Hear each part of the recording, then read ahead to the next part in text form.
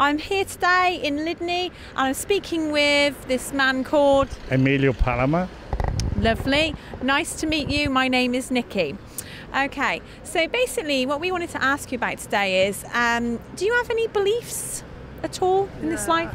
I believe in God, and I'm going to say every Christmas and Easter I go to church. I carry a cross with me. Carry a cross, yeah, okay. So when you say you believe in God, what God are you referring to? Jesus Christ, obviously.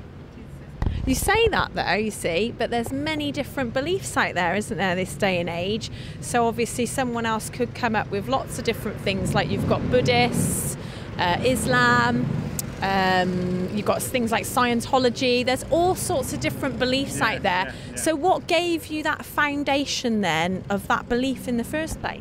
The foundation, when I was a child, I actually was going to church as a child, and then I served a mass with the priest, and we give them the Holy Ghost, like sort of, and from there on, it just carried on.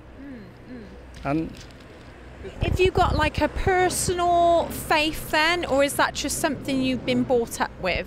I've been brought up with, yeah, right. By my father, my mother. And, okay. So it's kind of like, do you do it more out of like a duty rather than a want to, maybe? Well, I can't explain to that, really. Okay, then, okay. In your heart then, in your heart of hearts, why would you say you go to church? I go to church because I believe in, and I'm going to say, yeah, I lost 2 or 3 brothers and sisters recently. That's why I carry a band of my sister, represent that. And I'm going to say, people that ask me why I don't want to be in a different church. I go to the different church, like a Protestant and different. If you say somebody die, I go whatever church is. They make my symbol to this person. What gives you like passion then in this life? For instance, what gives you? Are you a passionate man? Yeah. Italians normally are. Yeah, I am a very passion to.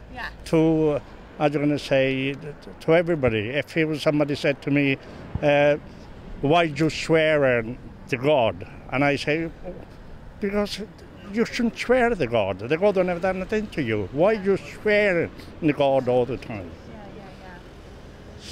So people realize how I am, because I don't swear to God.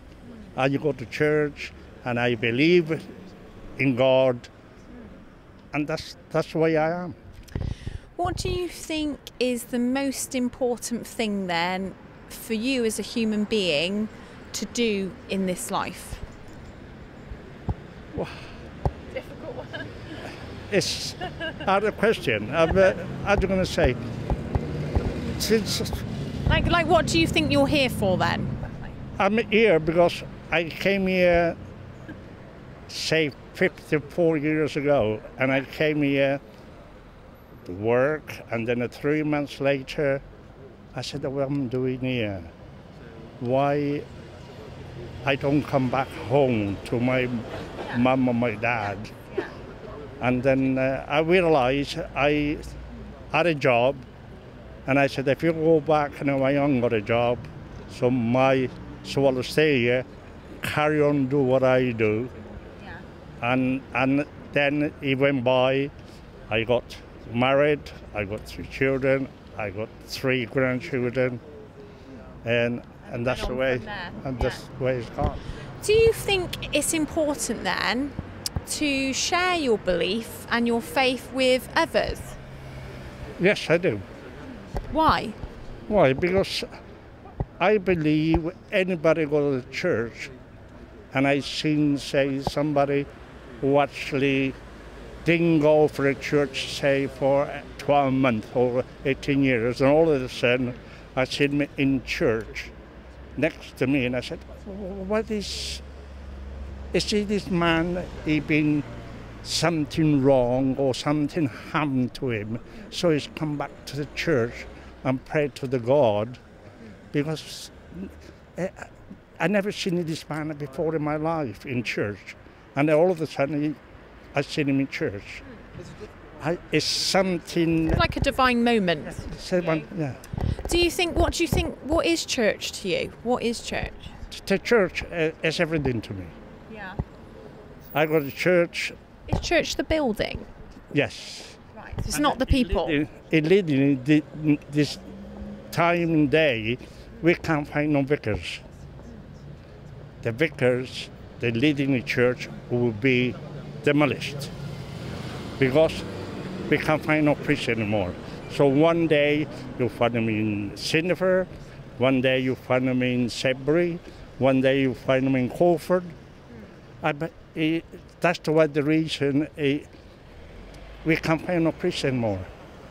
The Catholic Church, it just, I don't know, because before we had really strong. Now it just gradually disappeared. I don't know why, the reason.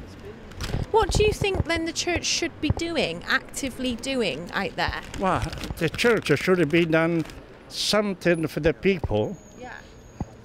On Sundays, like litany, people to go to church, have the blessing from the priest or whatever, and then just come back home. Do you think it's the priest that blesses them, or do you think it's God that blesses them? No, the priest would do the mass, it was the God who would bless them. The priest only there as a number. Do you think, what do you think is the most important message to get out to people that don't know God?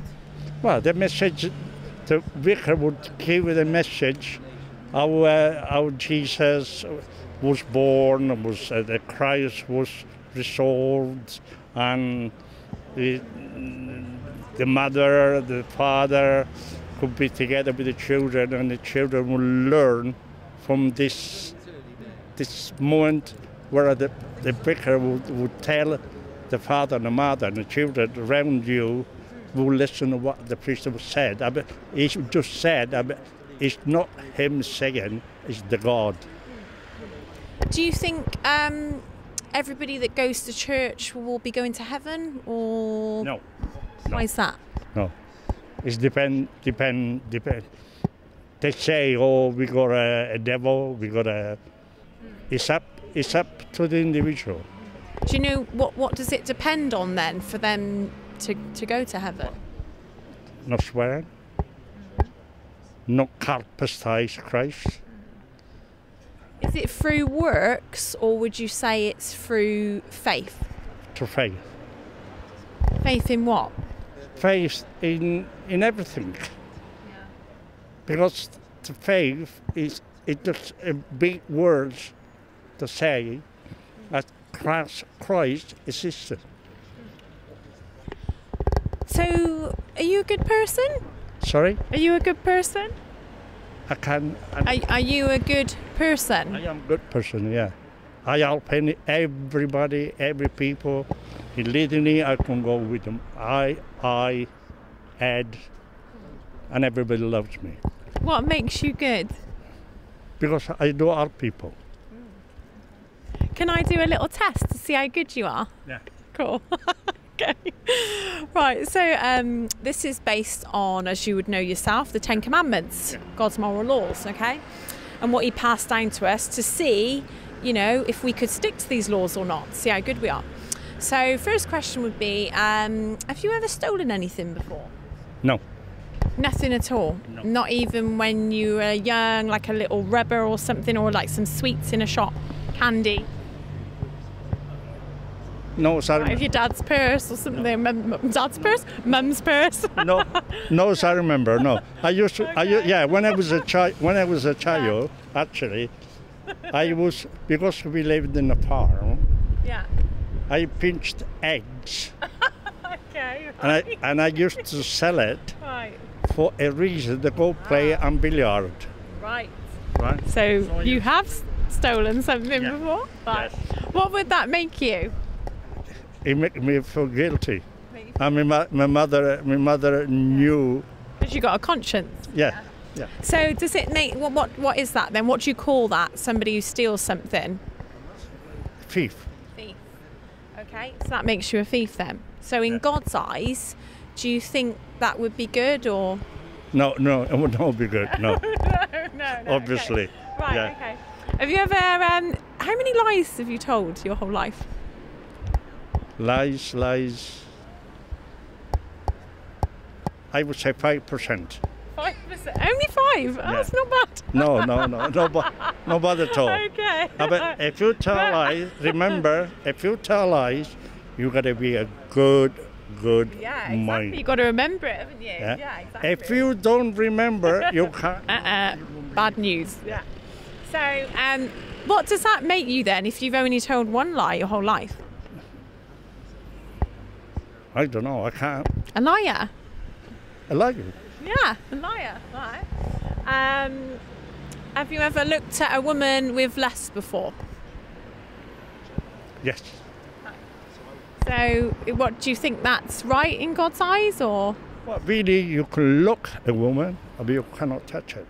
It says in the Bible that even if a man looks at a woman in lust, he's committed adultery in his heart. That's what Jesus said. You can look. That's why your eyes is for. You can look at a woman, but not touch it. So in God's eyes, then, you would be adulterous. You've broken that law. No, I'm not adultery. Okay. Because I look at you, and I esteem you as you are. I will not touch you. Okay. Right. Okay. I'll ask you another one. Have you ever taken God's name in vain before? No. Never OMG, never JC. You've done very well then. Wow, well done. Brilliant. Okay. So then, basically then, by your own admittance, I've got to remember now which ones you said you're a lying thief. Yeah. Okay. So in God's eyes, you've already broken those commandments. And so would you agree that you need a saviour? Yes. Yeah. And do you know what you need to do to accept this saviour? No. No. If you tell me yes, I will explain to you. Okay. So, obviously, as you know, do you know the gospel message? Sorry? Do you know the gospel message? No. So the gospel message is the most important message we can get out there to people, to share with them the good news of what Christ did for them. And as you mentioned Jesus earlier on, when you were saying about your faith in God and everything else. But the thing is, we can't earn that acceptance in heaven just by the amount of good works we do. It doesn't matter. We could be Mother Teresa. It doesn't matter how many good works we do. All of us have fall short of the glory of God, as we've admitted ourselves. I've been a liar in the past. I've done those things. I've stolen things. So equally, I would then be headed for hell unless I accept the Lord Jesus Christ into my heart and believe in what he did, and that he came back to earth as man incarnate, and he died and shed his blood for both of our sins, and that he was put on the cross, pierced and terribly treated. He suffered hell on the cross. If you don't know what hell is, look at Jesus on the cross. He suffered hell on the cross, and then through that he took on our punishment, and then he was and died, buried and resurrected back to life from God the Father on the third day. And it says in the Bible that whoever believes in Christ, confesses with their mouth that he is Lord and Saviour, and gives their life to him, they will be saved. So is that something you've already done today at church? Yes. Yeah. So then, when we go to church, actually, before we get the communion, yes, we go and confession ourselves through the vicar, all of the bad things we done and the good things. But he can't save you. He can't save me, no. But that's why he gave me the Holy Ghost. But God says you go to him direct. You see, you don't need to go for a vicar, you don't need to go for a priest, you don't need to go through a pastor. He says that his perfect sacrifice was good enough for the atonement of our sins. So actually, in fact, to go through priest or whoever is almost like saying to God, well, that your sacrifice wasn't good enough. I'm going to keep confessing these sins, but I'm going to keep committing them maybe afterwards. The only way and the only thing that is going to make your heart right and my heart right is by accepting Christ, not by going into a confession box and speaking to another man who in God's eyes is exactly the same as us. He's just, he's just been appointed in that position.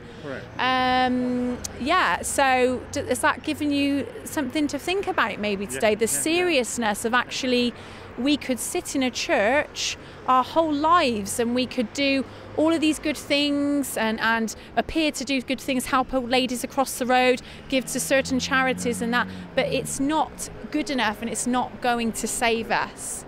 Have you got anything to say to that today? Has that given you like a bit of a stirring up inside maybe? Maybe it's inside, yes. Yeah, good. So, okay, have you ever like prayed the salvation prayer before? Have you ever sort of got on your knees and said no?